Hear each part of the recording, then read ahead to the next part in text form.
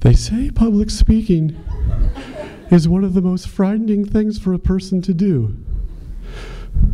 Some people even place public speaking above death in terms of things they fear.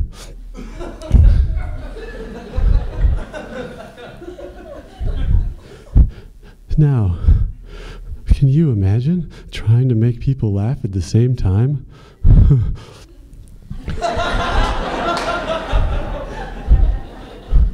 Well, for my how-to speech, I'm going to show you how to do stand-up comedy.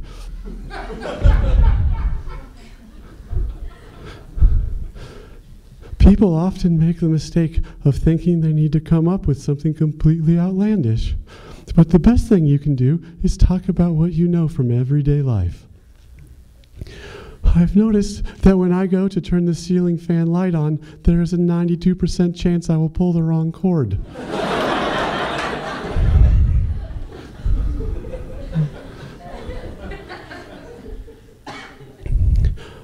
I've noticed that to an illiterate person, a fortune cookie is just a cookie with an annoying piece of paper in it.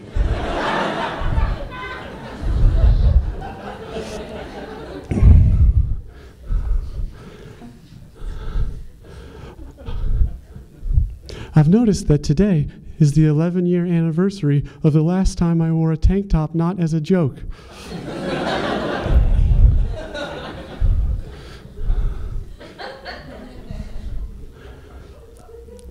Stand-up comedy is performed in front of many different people, so it is important to know your audience. When you first get up on stage, try out a few different jokes to see which the audience likes better. If I was a dyslexic child, whenever I read about MP3 players, I would think it was time for school to get out.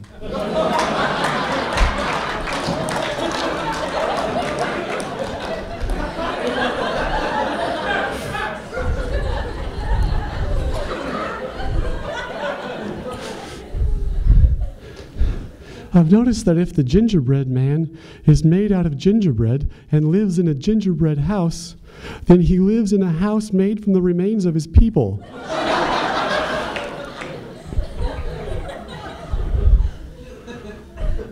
Or maybe try something more shocking.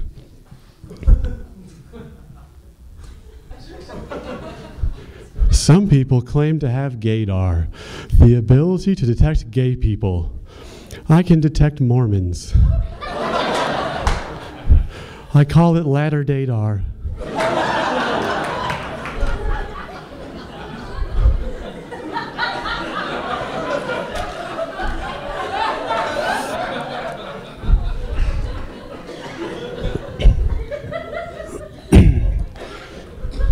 When doing stand-up comedy, you want to be yourself. But it is also important to have a bit of a stage persona that the audience will think is cool.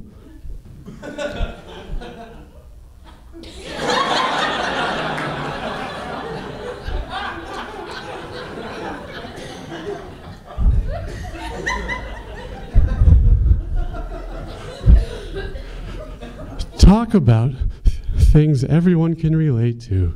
Ask a question to the audience about something you have in common. Hey, who else hates their job?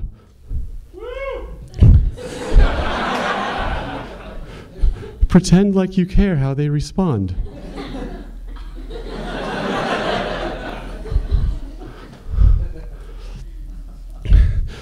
Sometimes at work, a coworker will ask me, "Are you working hard or hardly working?" I'll say neither. I'm talking to a tool.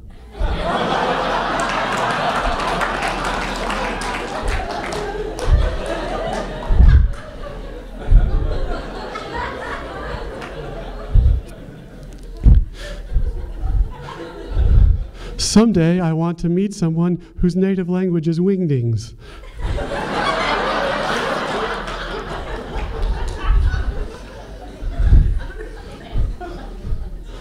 Ultimately, though, it's just a job. Really, if someone were to ask me my dream in life, I would say it is to be the first Latino into space.